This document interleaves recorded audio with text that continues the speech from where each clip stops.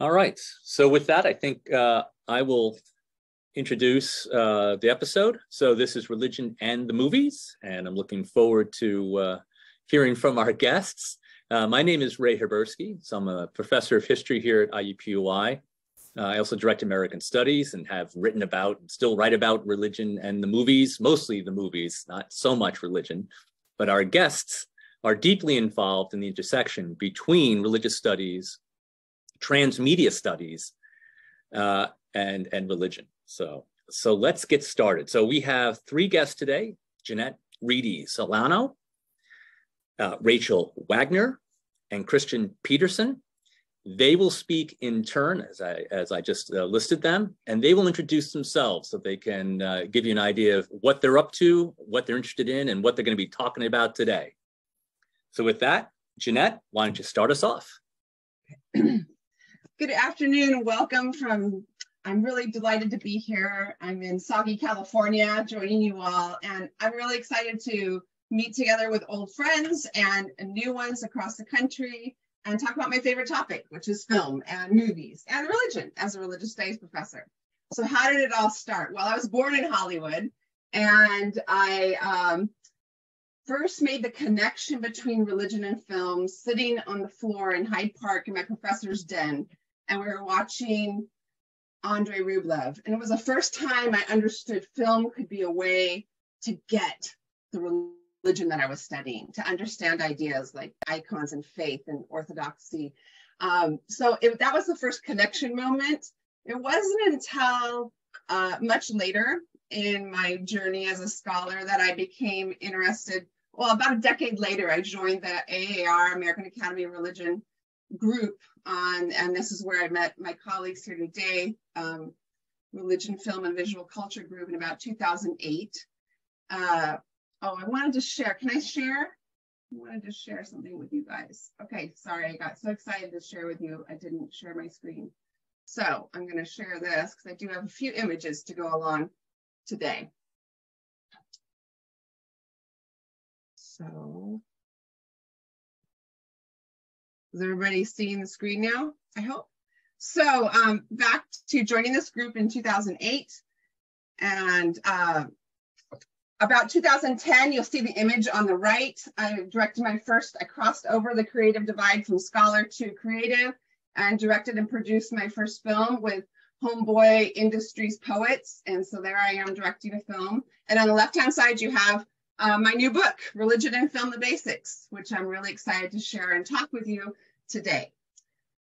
So I have been tasked with sharing just a basic overview of religion and film. And so I am going to just briefly go over the stages that I see the field having gone through. So is that all right now to do that right now, Ray? You want me to do that now, correct? Yes, go ahead, Jeanette. Okay, so here we are, Charlie Chaplin's The Pilgrim in the background, one of the early films. And indeed, there was an early connection. People have been talking about religion and film for over a century. It's nothing new. In fact, when it first came out, people were excited. Herbert Jump wrote about the religious possibilities in the motion picture way back in 1910. In the 1950s, the French film critic and theorist Bazin began his essay, Cinema and Theology, by declaring the cinema has always been interested in it by God, by which he meant not only have religious stories inspired much of early cinema, you think of DeMille's films and Griffith, etc., but that film captures reality, and all of reality is full of the immanence of God.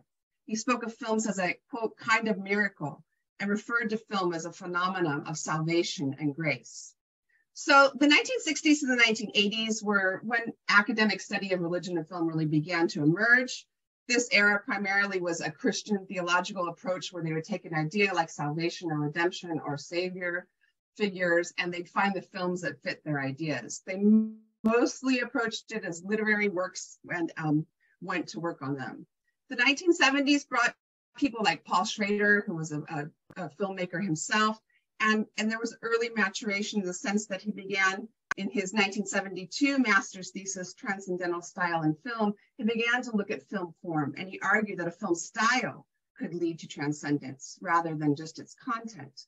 1982, so we're talking 50 years ago, folks, brought the first edited volume of Religion in Film. It was called Religion in Film, edited by May and Bird. By the 1990s, there was definitely methodological maturation and expansion. Up until this point, mostly the work of art film directors like Ozu and Dreyer were used, but there's a shift in the 1980s, and they started looking at films that were more popular in nature, like Star Wars. By the 1990s, people were expanding into more popular culture work, and I know that Rachel's going to talk about that. And also, Margaret Miles came out in 1993 with Seeing and Believing, Religion and Values in the Movies. And this was an important shift in maturation in the sense that it was the first time somebody was using cultural studies to apply to understanding religion and film. So she looked at the works of auteurs, she looked at the circuit of culture, etc.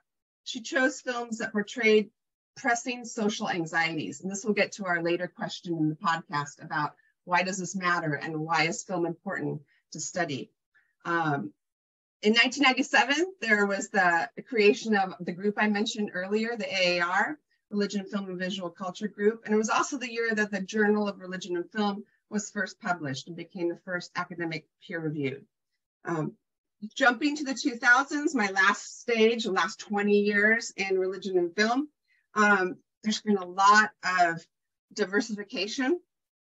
The first century brought really wonderful readers in religion and film by Leiden and S. Brent Plate. Everyone began to get more nuanced in understanding film, theory, critical methodology for approaching it.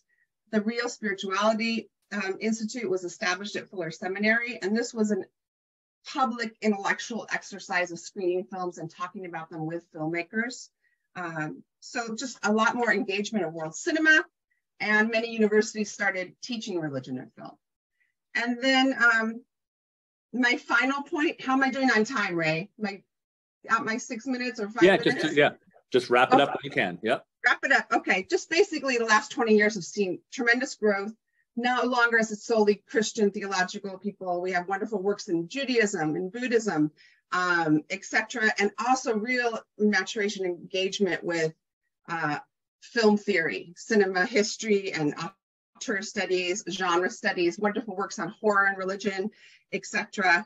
And looking at film elements like Cutter Calloway's Music and Transcendence. So lots of exciting development over the past 50 years of religion and film. Jeanette, thanks very much. It's an excellent way to start us off. All right, Rachel Wagner, you're up.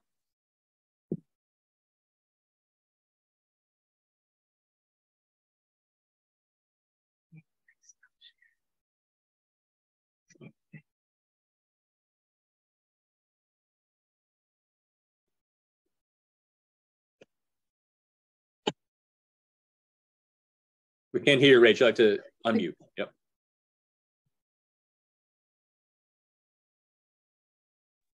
Sorry about that. Sorry. So this is my book. You may know it, you may not. I deal with film there some, but I also just deal with screen cultures more generally. I do deal with the question of interactivity, and this book actually was born in part out of reading John Lydon's work on religion and film, and he was talking about interactivity. Brent Plate as well, and I thought, well, if there's interactivity and immersion in films, how much more so in games? And so what I'm going to do is to talk a little bit about transmedia as a sort of conceptual tool for what I think can be one of the most important new phases in the study of religion and culture generally, but film is obviously part of that. So this diagram is not my production, but it does give you a visual of how to think about transmedia. Now, most people know transmedia. They understand that there's a Star Wars universe and that there are all different sorts of media that contribute to a core story world.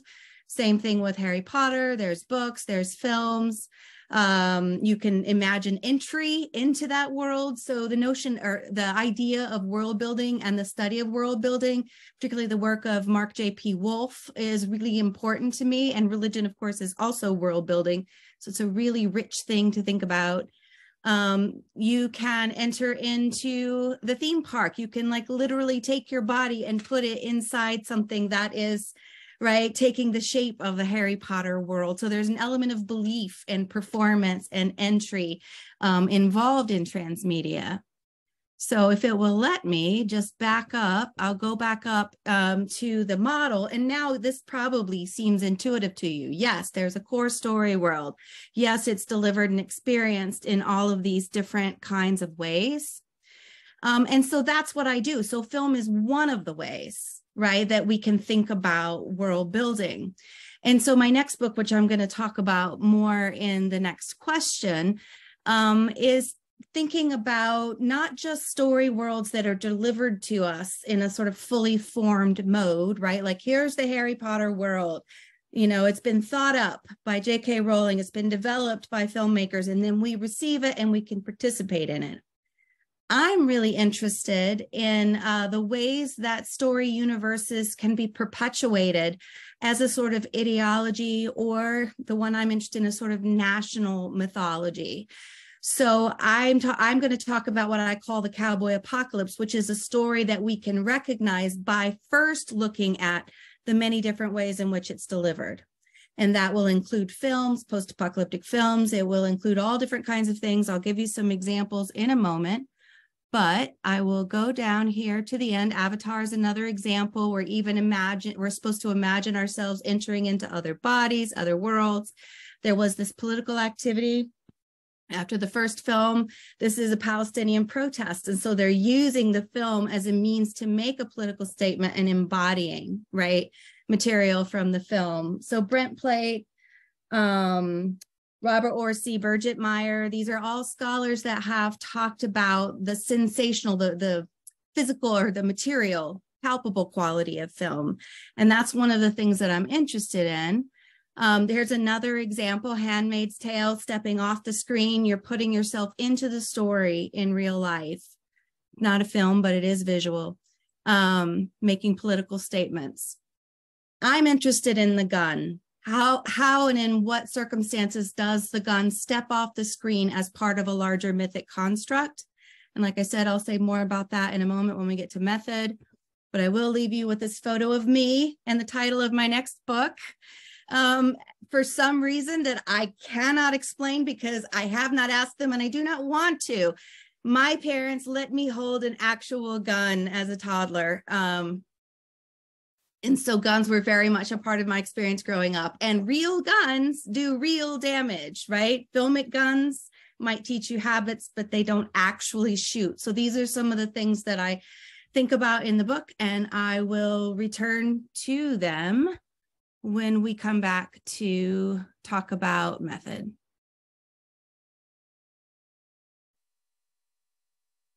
I think I've stopped sharing. Is that true? Okay. All right, Ray, you're silenced, but I think I'm up next. Sorry, Kristian, you're up next. Sorry. Okay. I'm going to share my screen here too, and wanted to thank everybody involved for including me and Ray and everybody at Religion and American Culture for inviting me. So I am very much interested in religion and the movies, and as all of us have, and many of you who are watching, I kind of entered this by teaching, starting to teach religion and film courses. And then I had the great privilege of working at the University of Nebraska at Omaha, where we have the illustrious Bill Blazek, who was the founder of the Journal of Religion and Film, and I learned a great deal from him.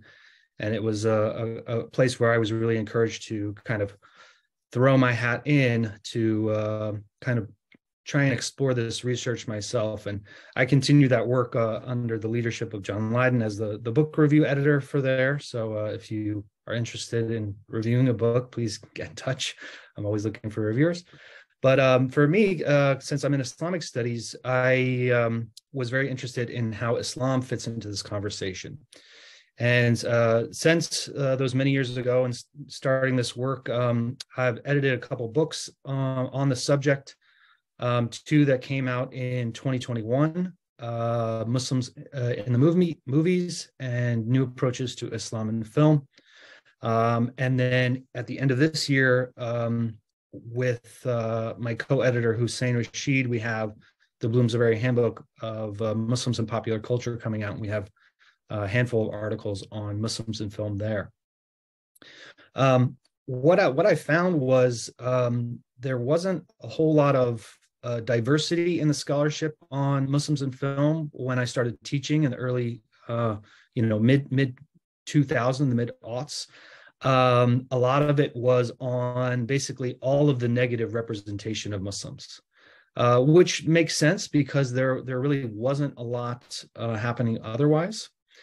What I thought would be useful for the moment here is just kind of outlining kind of this history. There is actually a pretty long history of Muslims and the movies, pretty much from the beginning. And I've tried to kind of do a little bit of periodization. So the kind of first period that we have, we might think of this as 1001 Nights type of period, or maybe even a quote unquote Mystic East type of period that kind of reflects those Orientalist ideas in general. But we start to have these coming out in the early 1920s. There's a handful of films before this, but really it's from the 20s that we start to have this kind of repeated representation. There we have these kind of magical or fantastic, sometimes even kind of monstrous types of representations of Muslims that are extending from this kind of fantastic world. These Muslim spaces, as they're depicted, are these exotic sites, usually of great risk and danger. This same kind of trope of risk and danger transitions starting around the 1970s, although we have a few kind of instances a little bit earlier than that, but really it's in the 1970s. And then we could say up until today that we have this kind of terrorism and violence type of trope that's repeated. From who I saw was here, you are all likely familiar with many of these films. This kind of exotic land becomes more primitive and barren in many of these places. So even in, like, if we're dealing with large cities like Karachi, or we're dealing with Baghdad or something like this, it still looks like what Jack Shaheen calls Arab land, deserts and oases and kind of rundown, this kind of thing. It's often characterized by war and turmoil. Muslim men in these contexts are often depicted as angry and lecherous and hyper-masculine, and always unapologetically violent. Muslim women are depicted as oppressed and agentless. They are simultaneously both sexually unavailable, but also highly promiscuous, which is an interesting tension there, but always the object of male gaze. So it makes sense that much of this early scholarship was dealing with this overwhelming negative representation. Where we start to see some shift is in basically a post 9/11 world. One of my favorite scholars who's working on this topic, Evelyn El-Sultani, she offers this idea of a simplified complex representations. This is when we have positive Muslims, they're always put in the framework of the war on terror. So they are, even though they're good because they're helping fight the terrorists. They're good because they're, informants. They're good because perhaps they are the victims of, quote unquote, Islamic terrorism. So it is still this very narrow and limited representational context in which they can exist. And then most recently, we have, again, from Evelyn El-Sultani, she's coined this phrase, crisis diversity. And here we're talking about the kind of opening up that largely started. I mean, there was, again, a few instances before this, but around the 2016 election season in America, and then really solidified by things like the so-called Muslim ban, we have an opening up to Muslim creatives actually creating their own representations that perhaps can be seen in more authentic ways. Although this, of course, because of the diversity of Muslims, there's no way that even a dozen shows or a dozen films is able to kind of feel representative for this kind of vast and diverse Muslim population. So I have other stuff, but that's longer than I thought it would. No, this is good. No, so I think so, Rachel. I think Kristian has sort of gotten us headed in the direction of the stake. What's at stake when all of you are thinking about the intersection between religious studies and some movies, film, transmedia. But can you speak to a bit more about that? Like how do you see the stakes in the kind of work you do? Sure. Sorry, but my PowerPoint walked away. Well, I guess I'll talk without it. Yes, what's at stake? Well, what I will do is I will gesture, because the first thing I wanted to do was explain about the cowboy apocalypse and the way it's transmedia. So I want you to have that sort of image in your mind, that there's a core story world that's being delivered in lots of different ways. But when we think about that core story world itself, then I see a sort of national mythology at work, and it draws on the myth of the frontier. And then we're in sort of our present time, right, in the middle, and the apocalyptic expectation. And this is largely a nationalist, NRA, right, gun enthusiast story. Not all gun owners, but a certain stripe of them. They're looking towards a future, a post-apocalyptic future where that frontier will return. So think Walking Dead, think cowboy hats, think guns, think the world will be decimated and what will be left. I was thinking of your desert. The desert sometimes signifies the frontier as well, right? And so if you're thinking about the Middle East sort of identified as a place of resources, right, to be mined, then there actually is a really interesting parallel there in the mythology. But the idea is frontier, present time, apocalyptic hope indeed, because when we return to that post-apocalyptic frontier, men will be in charge, guns can be fired freely, women will know their place, right? There'll be these small compounds, no government. So it represents this kind of fantasy for a certain kind of gun enthusiast, I'll say. And so, in the pictures, I had some Walking Dead images, some NRA good guy with a gun slogans, right? Because this mythology of a good guy versus a bad guy can be part of that apocalyptic story. And indeed, here it is, zombie apocalyptic stuff.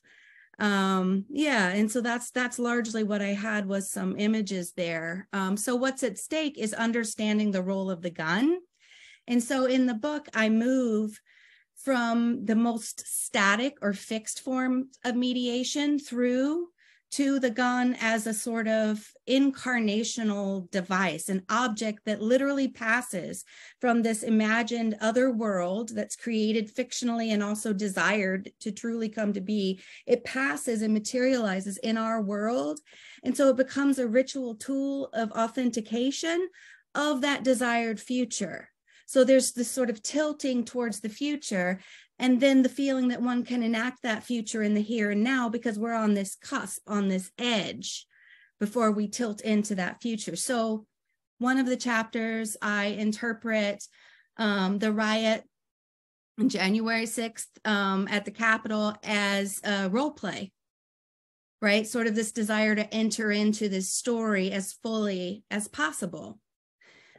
Films, of course, you can see guns on screen. In the book, I talk about being able to get replicas of John Wayne's revolver, right? That kind of thing. And that's a sort of play. But when you're talking about actual guns, right? When you move from a book, a Western, into, NRA target practice, or even into an actual protest activity where you're actually armed, something important has happened. And religion can help us because religion is very interested in how other worlds materialize and how we materialize our imagination of other worlds. So I'll stop there. There's more I could say, but. So Rachel, just is the gun then a transitional totem of some kind? Yeah. Yeah, Okay. but I want to give it richer resonance than that. Yes. It is central to a ritual, but it is actually helping create what should be the next. So. Yes. For some people. Yeah. Fascinating. Okay. Kristian, you clearly feel that the arc of Muslims or the depiction of Islam in the movies has reached some sort of stage where people are they're facing things that they either have avoided or they've popularized in sort of a grotesque way. So where are we in the arc now? What do you feel like is at stake with what is being shown about the Islamic world or Muslims that, I mean, let's face it, that the audience, at least in the United States, is engaging in right now, or engaging with? Yeah. So, in general, part of why I think this scholarship is really useful is, to me, film both reflects kind of how society works, but it also really transforms society. It has real effects. So, to me, it's an important site for understanding, how religion is constructed and deployed within contemporary culture. In regard to Muslims, this, I think, is especially important because of this long kind of very negative history. It constructs a public understanding of Muslims. For lots of Americans who don't either encounter Muslims or perhaps they don't know when they go to Dr. Khan, they don't realize Dr. Khan is a Muslim, right? They just think of him perhaps as a so-called other.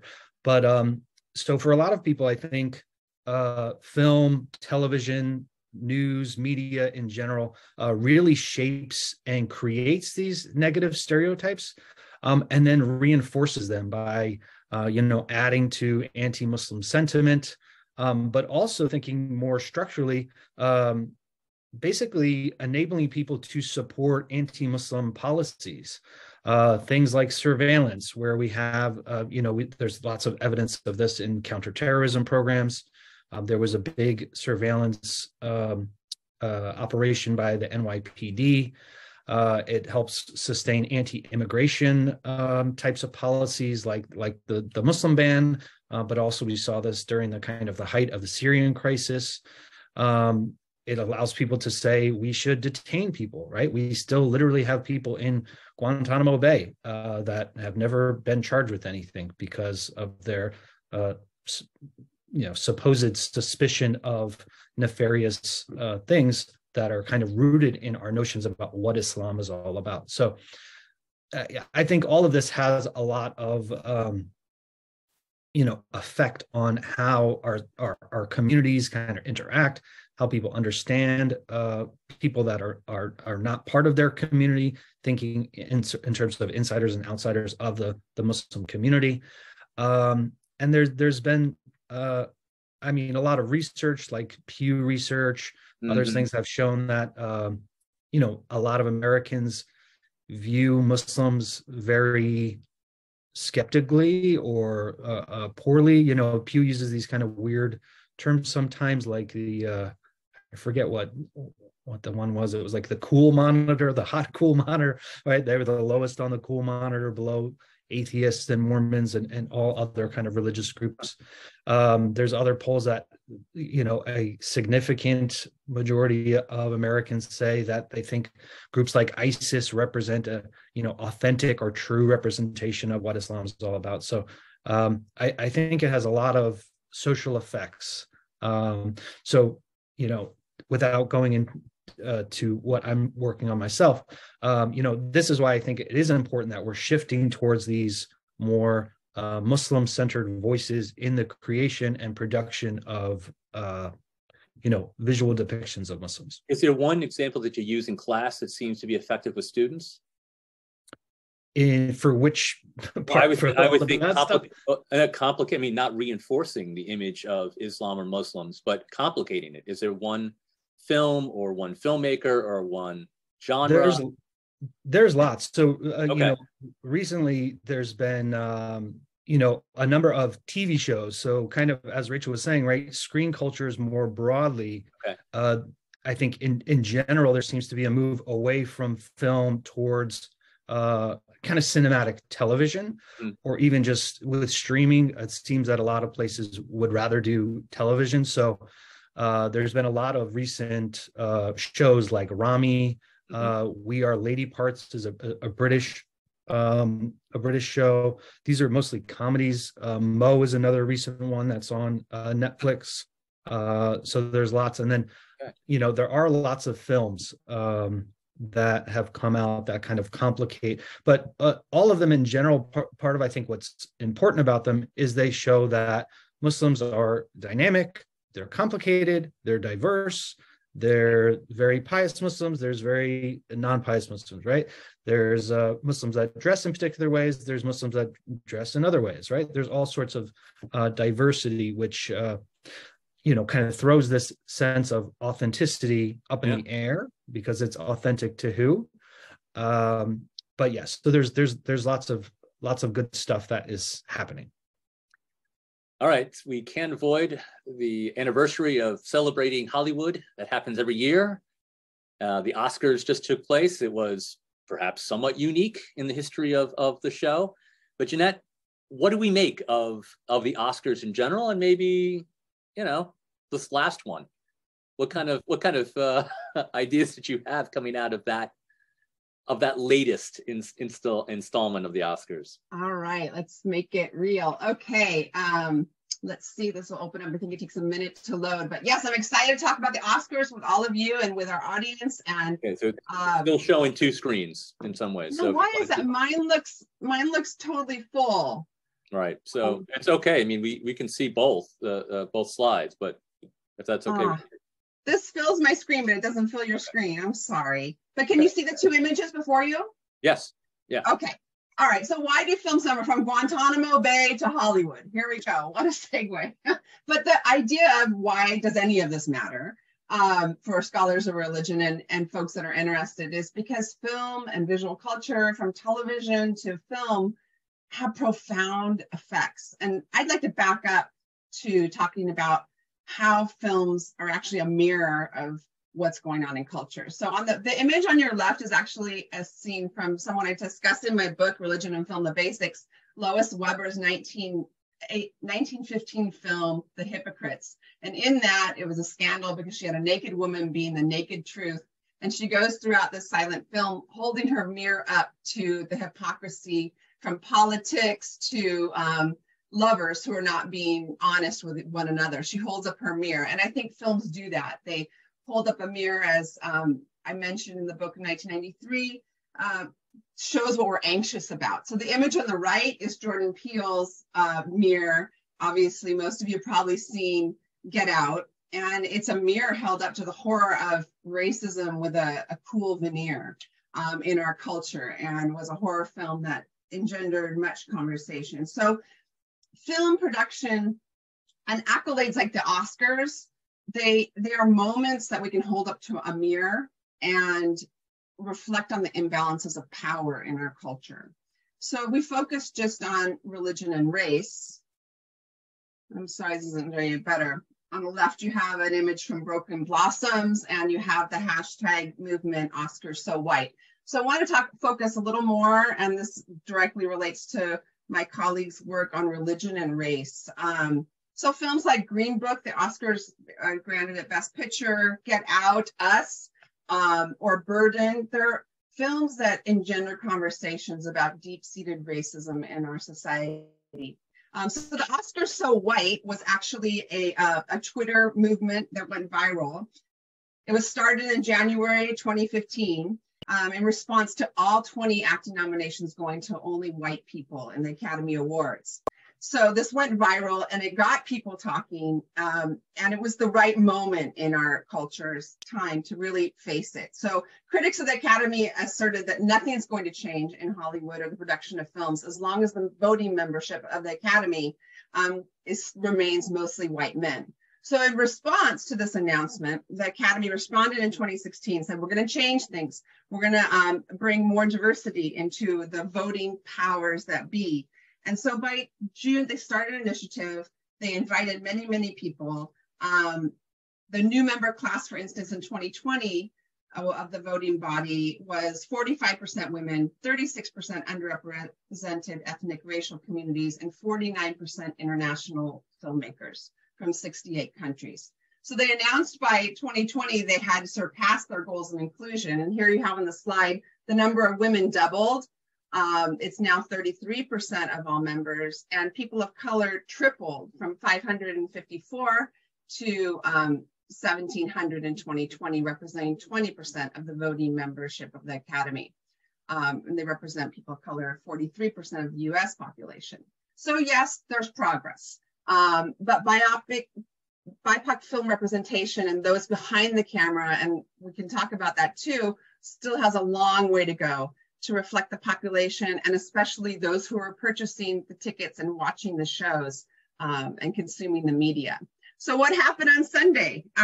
Asians in film, we just focus on Asians.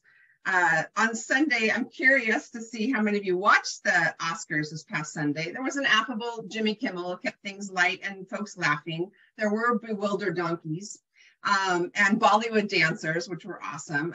And we can talk about RRR if you want to too. There were plenty of movie stars, but the big story was this film, Everything Everywhere All at Once. A film I have seen 4 times now, and I can tell you why if you want to later, but and a very interesting film. Everybody's talking about the Asian wave happening with the Oscars, and it began with Crazy Rich Asians in 2019. It was followed the next year by Parasites, winning top Oscars in 2020. It won Best Picture, which was the first time a foreign language film won an Oscar for Best Picture.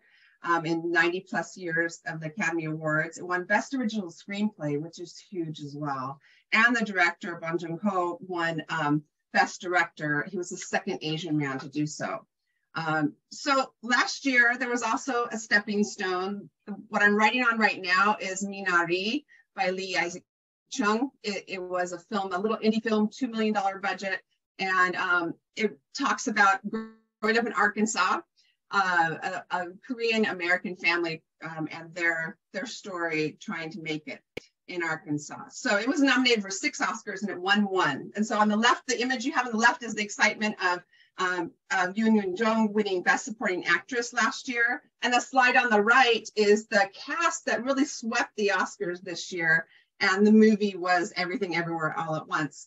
Why is it significant? First of all, it's the first time an Asian an Asian woman won Best Actor for Best Actress. So Michelle Yeoh won Best Actress. Dan Kwan was the first Asian man to win for writing and directing. And it was just a really exciting moment. So to sum up, film awards matter. Why should we even care about the Oscars? They matter because to some degree, they reflect what we value, or at least who holds the power. Oscar So White questioned this, and it brought about change. So I'll stop there. And great. Thanks, Jeanette. Okay. Rachel, do you want to add anything to our little Oscar conversation here? No, but I'm going to throw out an idea and we'll see what happens. Maybe people will just think about it. It's about this notion of mirroring, right? And I'm thinking about what Kristian was saying and about representation of Muslims, right? And so that representation is problematic and often inaccurate, right? And then in other cases, we can view film as a reflection or a mirror of society. If we think about it in terms of power, then misrepresentations can be a kind of mirror. But I'm interested in films that serve the purpose of perpetuating, right? Fantasies, basically, for the people who enjoy them. So I'm thinking about sort of the different ways, right, that films may interact with reality. So I'll just throw that out there. Don't have anything about the Oscars in particular, so feel free to go back to it. No, so I think we wanted to turn to the idea of methodologies that all of you use in different ways. Mm-hmm. So Kristian, do you want to start us off a little bit on that? And then I'd like to hear from each one of you.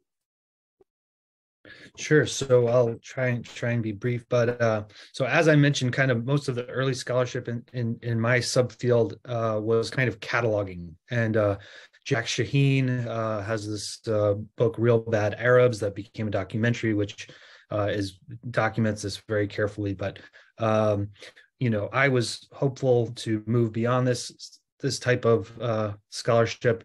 The other place where stuff related to Muslims could have happened, but largely was ignored in terms of like interest in religion, was in film studies in kind of national cinema scholarship. So of course there's like a great deal of scholarship, on Indonesian cinema or on Nigerian film cultures or Egyptian or whatever. But for whatever reason, religion was not centered in ways that kind of said this is important for structuring, how film is produced, what narratives are told, how people understand them, and for me that's what I'm interested in. So this is something that I'm calling quote unquote Muslim cinema. So this would be film that's structured by local Muslim life and informed by interpretations of Islam, either in its production or its consumption. So even stories that are secular that happen in a Muslim majority society, it would still, in my mind, make sense to think about how does Islam structure this social world in which this narrative exists. So, I'm interested in that type of work, and I'm interested in that both in the kind of formal film analysis that probably is the most dominant form of scholarship in religion film, and thinking about narrative, and then as more and more people have moved into thinking about cinematic techniques as well. So how does editing, sound, lighting, camera work, these kind of things also communicate understandings or interpretations of religion, or in my case Islam. So I'm interested in that.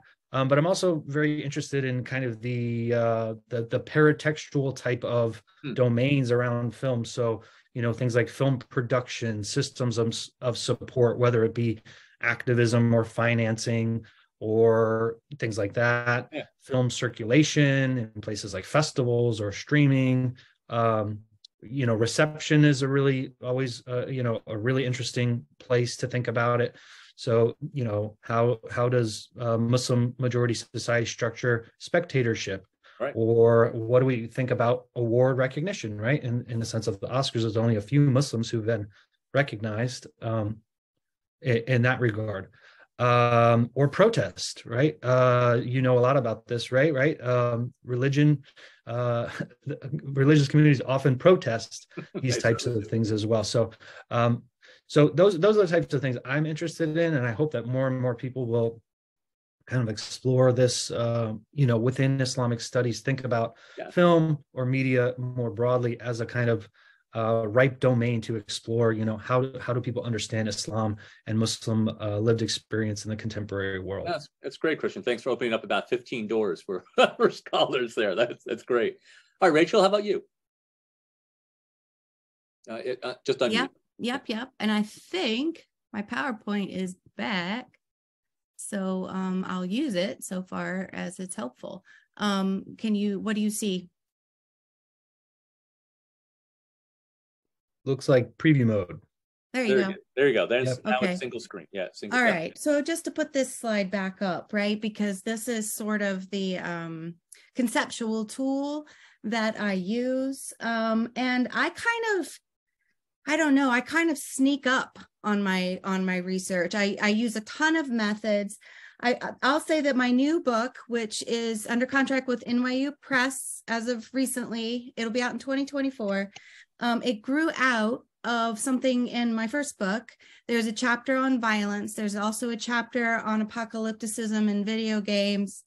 And I really wanted to follow up on that question of violence, because it seemed to me that was one of the things that made that study worthwhile, is understanding what's going on with video game violence. So that's where I started. But the more I looked at things, and I was looking at apocalypticism as sort of a key trope for understanding video game violence. But the more I sat with apocalypticism, the gun just kept showing up. It just kept on showing up. And so I said, fine, And I ended up writing a chapter, which I think is the best one in the book, called 13 Ways of Looking at a Gun. And I use a whole host of methods there, thinking about a gun as a form of mediation. I call it a one-keyed typewriter. You can only hit one key, and that key is shoot. And what it says is no. And I use theory from, there's a book called Excommunication, which I adore. It's from communication theorists Mackenzie Wark, Alexander Galloway, and Eugene Thacker.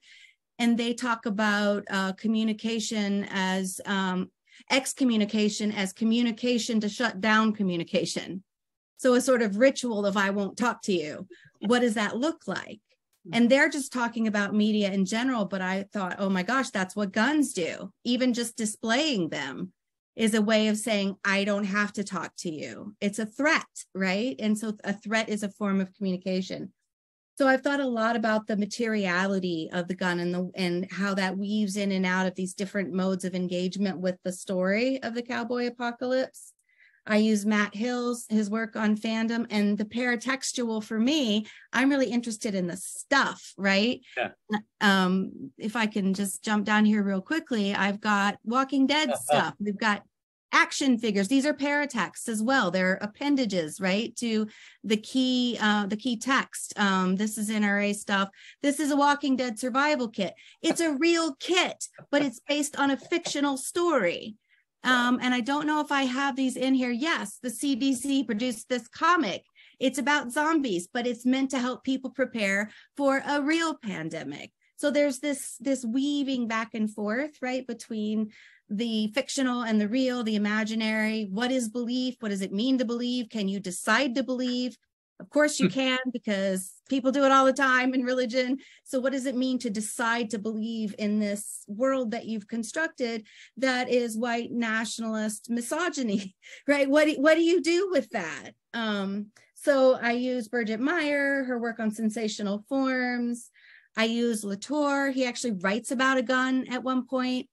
So if we think about the person holding the gun and the gun as a combined machine or a combined object, right? It's one thing, then it does matter what that person holding the gun thinks or feels. It matters very much. It does matter that he's holding a gun and not a spoon. So Latour is also very helpful. So that's a taste of some of the methods that I use. Yeah, Jeanette, why don't you jump in? I just want to be really aware of time. And I know we only have 10 minutes left for questions from our audience. And I wanted this to be a dialogue. So I won't share my screen. I will just simply say, please buy my book. It's really cheap. And the whole second chapter in this book talks about 4 methods of approaching religion and film. And what I advocate is what I call methodological bricolage, which is really forcing those of us who are naturally, we'll naturally drift towards, if we have theological training, we'll use the theological biblical, and there's a place for that still. But I talk about theological biblical approaches, cultural studies and reception studies, as Kristian was mentioning, really important, and my students' favorite, because they're really adept at looking at that production, culture, box office mojo, et cetera, and reception, and thinking about how it affects us. There's much work being done on how movies affect us. Religious studies theories that you incorporate myth and symbol, et cetera, especially Leiden and Brent Plate, and talking about world making. And then finally, film studies. I think a lot of us in religion feel the imposter syndrome when we start talking about cinema. At least I did in the beginning, but I've gotten over it because I'm learning, and I'm learning film history, and I've made some films now, and and so I think just pushing ourselves to branch onto other methodologies is really important, and encourage everyone to do so. So I will leave it at that. Okay. All right. We have time for questions. We do have a question. This one is for Rachel. Do you see the popularity of the gun in The Last of Us as having even more of a direct stake in today's world, in that we are looking for a cure to a killing virus, right? Killer COVID. Right. Well, I have not yet seen Last of Us because I'm editing my book. So I know I need to. It is on my list. I mean, I assume that means symbolically. I don't think I'm the best person to answer it because I haven't seen it yet, so I'm not going to guess what happens there. Sorry, Ruby. Yeah, I mean, it is an interesting show for the way that violence is deployed, and I don't think it's as The Walking Dead, I think, overall is more violent than The Last of Us. I think there's a lot more relationship building in The Last of Us, which makes, I think, the violence even more effective. But oh, Raymond, I just watched the last episode of The Last of Us, and I have to disagree. The violence, there was a lot of violence. The last episode was just like, popping candy. I mean, it's just like, it's everywhere. Jeanette, you've read. But I agree with you about the relationship. I do agree with you about the relationship building. It's powerful. I mean, many people in sort of that universe, right, said that the last episode was quite different from all the other episodes. Okay. Yeah. And it really returned to the feel of a video game. Yes, it does. But so Rachel, you got to do that, and you got to watch Me Not Read in Arkansas. Right. I know. Okay, so Rachel, not a question, but speaking of fantasy and reality, it's interesting that the CDC publishes Preparedness 101, Zombie Apocalypse. You have any comment on that one? Yeah, it's really strange. There were also some military trainings that used the zombie trope. And there are people who have written about zombies as sort of representing the killable other, right? And sort of anyone. And anyone could become a zombie, therefore anyone presumably, right, could be shot. And I think that is a really problematic story reflecting the state of our world. I have a question for all of you that I'm interested in, okay? So I work on film critics. Do you care about film critics? Do you care about what they say in about movies or films or film culture or particular cultures that watch films in a certain way? Is there anybody that you read that might be useful? Because if we were having this conversation 30 or 40 years ago, we'd probably be bringing up some of those people. But it seems like they have disappeared as a group. You think critics have disappeared? Yeah, I do. Really? No, they're very important to me, but I don't worship them. I'm gonna say that. So therefore they're no longer important enough, right? Well, I don't know. I have my favorites. I love Justin Chang. I love his writing in the LA Times. So I have my favorites, and yes, I do still turn to them. Okay. But I also turn to them secondarily. Fine. Damn. Anybody else? Is there anybody else that you read that helps? Oh. Well, in my context, the one thing that I really like about critics is, with the kind of democratization of criticism, there's like tons of Muslims, South Asians, Swana folks that are now saying like, we're sick of this terrible representation, right? Or we want this, or we want that. And very much champion works that they find to be that resonate with them. So I have a ton of critics that I follow and read their work, and I find very valuable in kind of thinking about, especially as somebody who's kind of an outsider to the community. Right. It also, I think, in my case, one of the things I'm really interested in is like these tensions, right? So, for example, there was this film called Hala. It came out in 2019. It was one of the first Apple TV productions, and it's about a young Muslim girl. She's a hijabi who kind of overcomes, the seeming restrictions of her, kind of cloistered family life.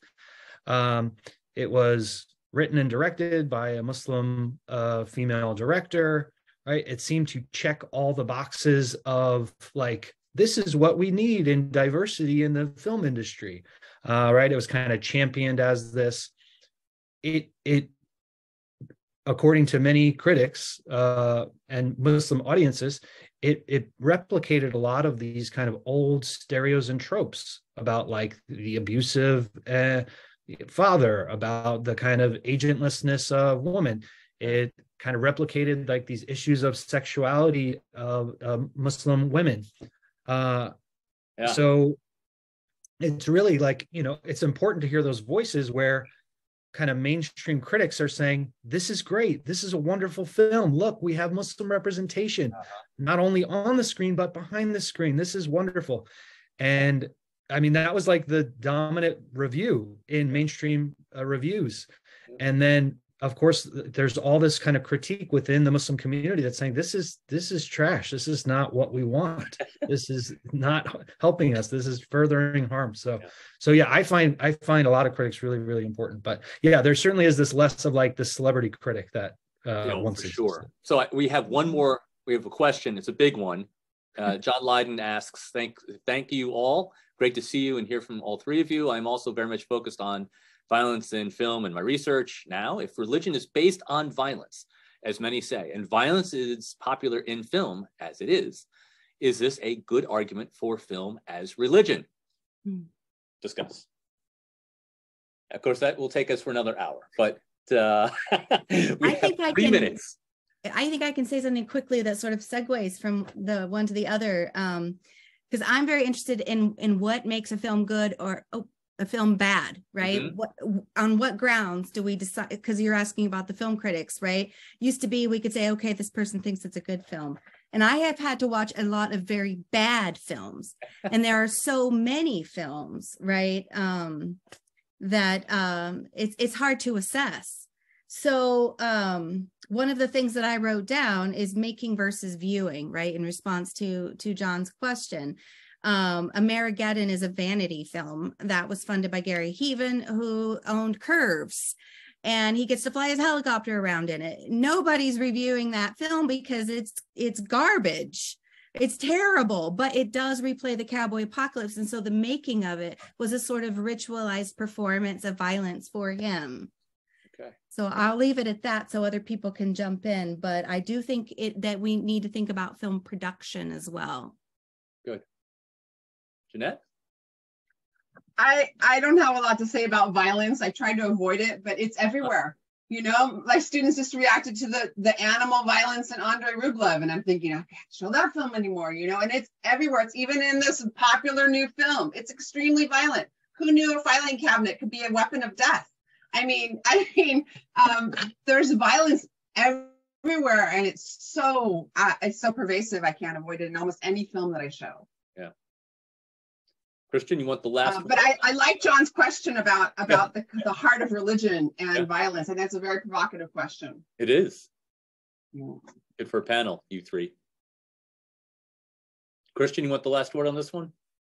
I don't know if the violence fits in so much to the religion part of the communities that I'm interested in. Where I see violence is in kind of the Orientalist type stereotypes that are often kind of expressed in reception. So, for example, when American Sniper came out, people were like, expressing this motivation for violence against Muslims over and over again on social media and other spaces, because in that film, Muslims are so kind of distorted in their kind of agency. And so I think it can lead to violence. But yeah, it's a tricky question. I look forward to talking to John more about this. So. Good. Well, thank you all for your presentations, your conversations, your engagement, and thank you everybody out in the audience. This is really wonderful. There is a quick survey in the chat, a link to a survey. If folks wouldn't mind clicking on that and filling out the survey, we'd much appreciate it. And we will be coming at you in April with another Religion and Drugs, April 20th. And look for the YouTube recording of this episode coming up pretty soon. Thank you again to our guests. Just add one thing, Raymond, one thing. I just want to invite all of you interested in the audience that we're going to have a wonderful international conference of religion and film in Hollywood, California, and Pasadena. Mark your calendars now. It's going to be late June, early July 2024. So summer 2024. Plan to join us for an international conference on religion and film. And we'll put show notes. We'll put a link. Awesome. All right. Thanks to you all.